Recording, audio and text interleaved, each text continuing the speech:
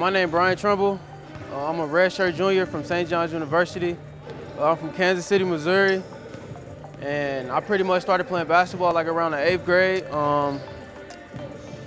Basically was just playing at a community center, and someone that really had love for the game and seen potential in me and gave me a chance. And from there, I found love of the game.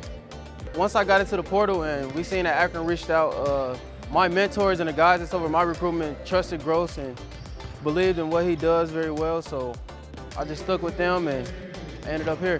My name is Macy Daly. I'm a senior transfer from the University of Iowa. I'm originally from Cleveland, Ohio, and I went to Beechville High School.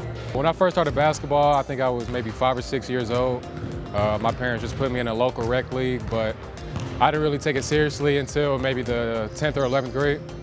So I was at the University of Iowa for 3 years, and after those 3 years, I just wanted to be closer to home. And then when I opened the transfer portal and put my name in the transfer portal, I took my visit and I really fell in love with the team and the coaching staff and the atmosphere around here. Now that I'm sitting out, I'm actually learning myself. I'm starting to see certain things that you don't see like while you're playing. So just me sitting out and then knowing the things that I already knew before I sat out, I'm pretty much just putting them things together. And if I see certain things, like I might whisper in GT ear or Ali ear and let them know I see something, even Christian or Chandler or those guys. Like if I see something and I think it'll help, I'll make sure I put the voice out.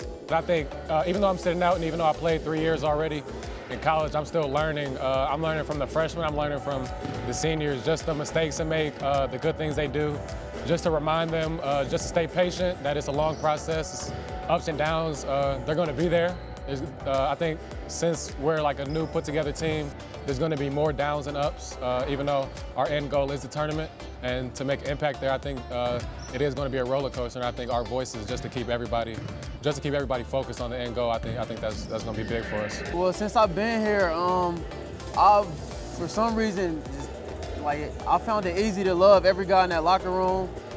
I mean, we all get along well. We all joke together. When it's time to be serious, it's time to be serious. But for the most part, I think we do a good job of making it fun, but knowing when to have fun and when to take things serious.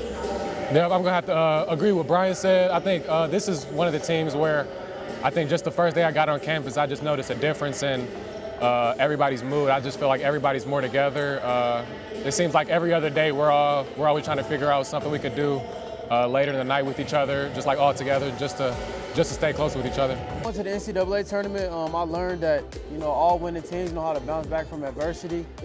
I mean, there's going to be nights when shots ain't falling and things aren't going your way. The refs aren't with you, but you got to be able to maintain and fight through all that and find a way to get the win. And I think another big thing is just our voice, just because we experienced the tournament and it's actually really tough to get there. So I think just the bits and pieces that we can tell the young guys and the guys that are playing, just things that are needed to make it to the tournament. I think our voice is a big thing.